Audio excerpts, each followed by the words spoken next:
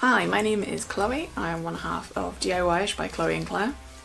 We share our DIY projects and tips on Instagram. Today I'm showing you the Ryobi 18V 1+ HP Cordless Brushless SDS Plus drill. It makes short work of drilling through brick, also stone and concrete.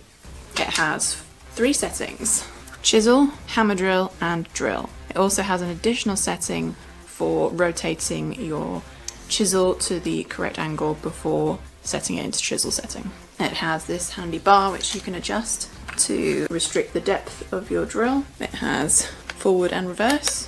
The trigger, the tighter you pull it, the faster it goes. A handle which is adjustable so you can hold it the correct angle depending on what you want to drill or chisel. And a really easy to use chuck where you put the bit in and it clips in, and to remove it you just pull the chuck backwards and release the bit.